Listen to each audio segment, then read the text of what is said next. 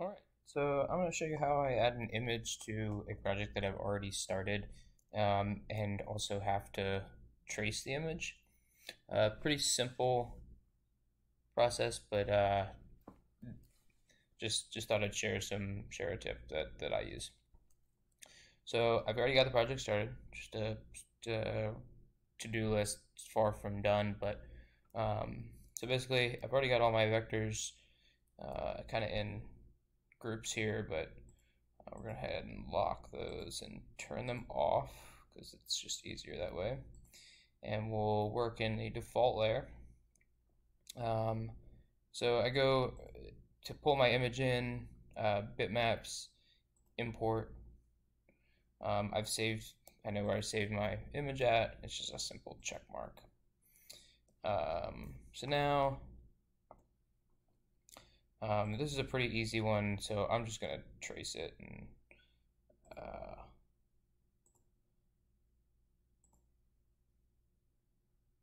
I'll add these curves in just a second.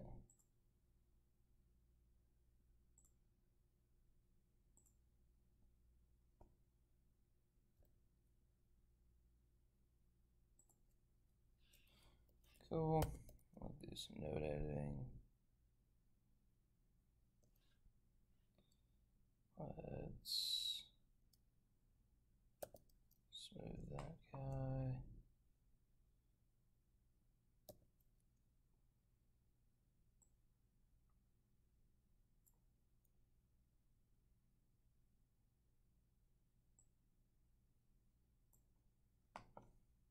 Fade the image here a little bit.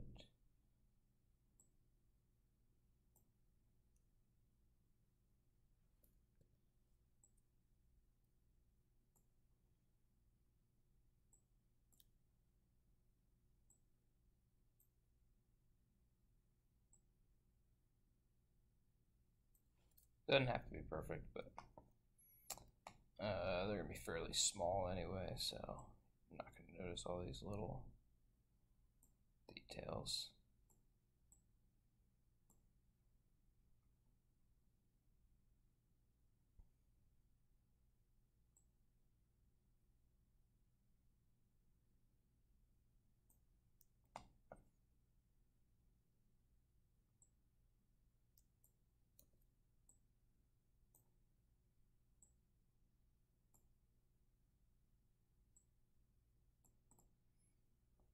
Alright, so that'll do.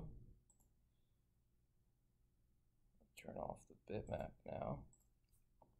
So now I'm going to save this check mark so we can just highlight it, vector, export. And I'm going to save it in my CARVECO library. So then that way it shows up in my vector library here and under objects. And we'll call it checkmark.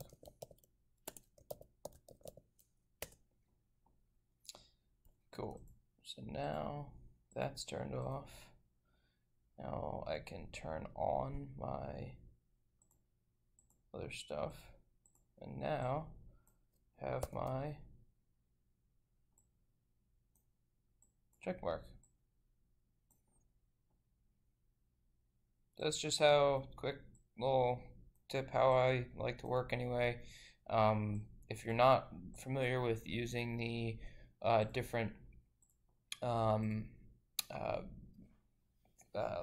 do you call it, layers, vector layers and bitmap layers, I highly recommend getting familiar with that. It really, being able to lock and unlock vectors, and I typically try and work in a default layer and then save my